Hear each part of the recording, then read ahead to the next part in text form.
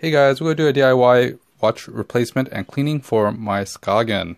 I had this classic Skagen for over probably 10 years now. I had it since, well anyways, it's a pretty old watch. I change out the battery every 2.5 years or so, to 3 years. So this is how I do it. You basically need a pair of tweezers and you need also a pair of precision screwdrivers, but just the flathead one. The largest one will be fine as long as it's a nice thin edge.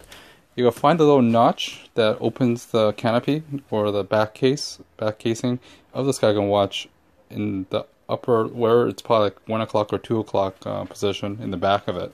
And you just slide it underneath and do a little wiggle, and it basically pops off.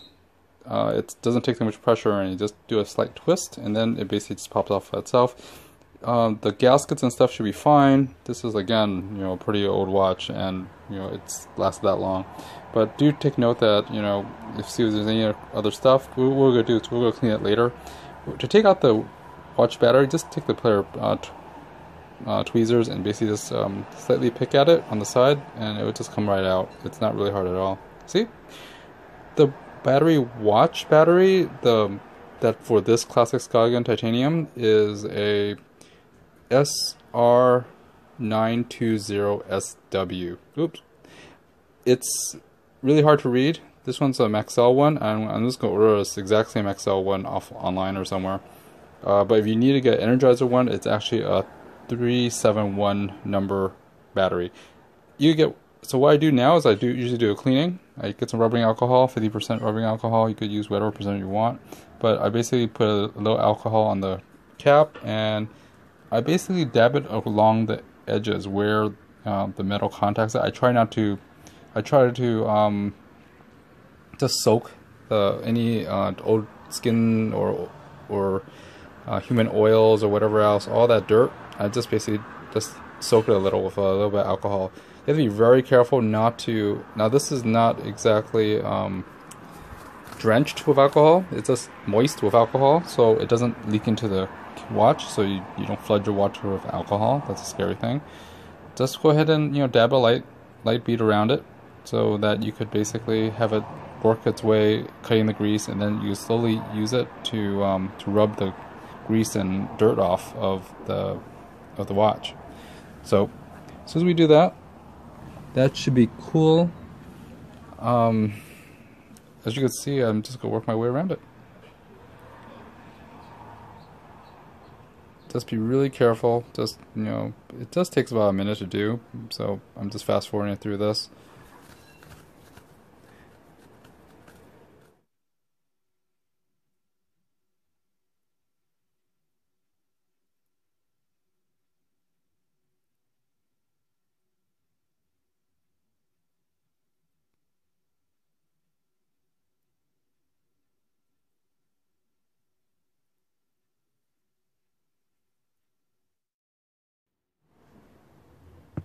And after a few rounds of that, basically all that dirt is pretty much off of the thing. I used to clean a dry side of the Q-tip to actually just rub off any of the remaining ones, but as you can see, most of that dirt from 2 years or 3 years is still accumulates on the crevices of it.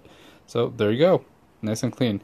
Now with the semi-damp or actually pretty much dry now alcohol wipe, just go along the edges of the back casing, so you could get any other residue off. You want to make sure it's nice and clean when it goes back on, when you clip it back on. So just do a quick cleaning on the seal and stuff. It's not going to do much of anything.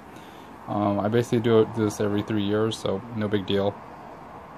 But long story short, just dry it again and just let it sit.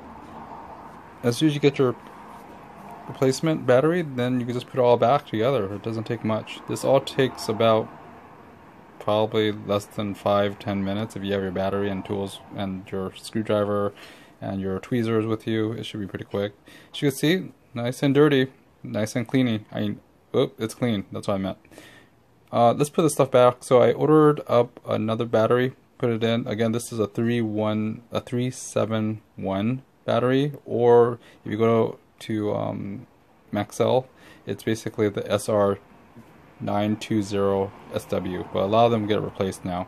So you just basically use your tweezers, put it back where it's top, the letters are facing on the top, And take note of that notch. That notch goes over the dial. So just make sure you line the dial with that notch, and it goes back to exactly at like what, about 2 o'clock or so. Just place it right over it, and make sure everything is clean around it. And you just put light pressure, make sure everything's aligned before you just push, squeeze it in, and it pops right in. So it's pretty straightforward and simple. It's not hard at all. And boop, there it goes. So that's it. That's it of DIYing this thing and doing a quick cleaning. And you do this every 3 years or so with the watch battery. But this is our classic Skagen. Thanks for watching, guys. Anyways, thanks for watching. Please stay tuned for more stuff and DIYs. Please like and subscribe.